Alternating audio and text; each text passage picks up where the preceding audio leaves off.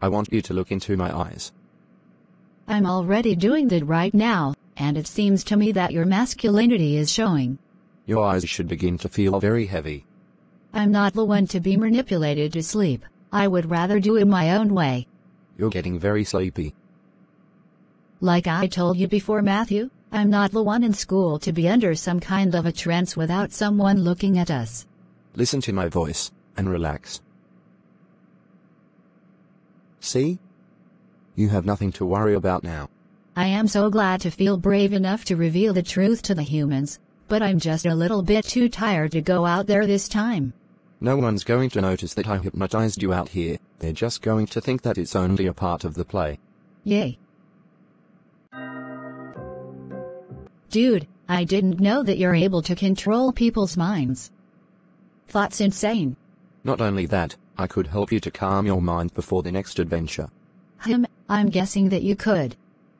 I mean, what could go wrong? Stare deeply into my eyes. With every word I say, you want to do exactly as I tell you. Yes, master.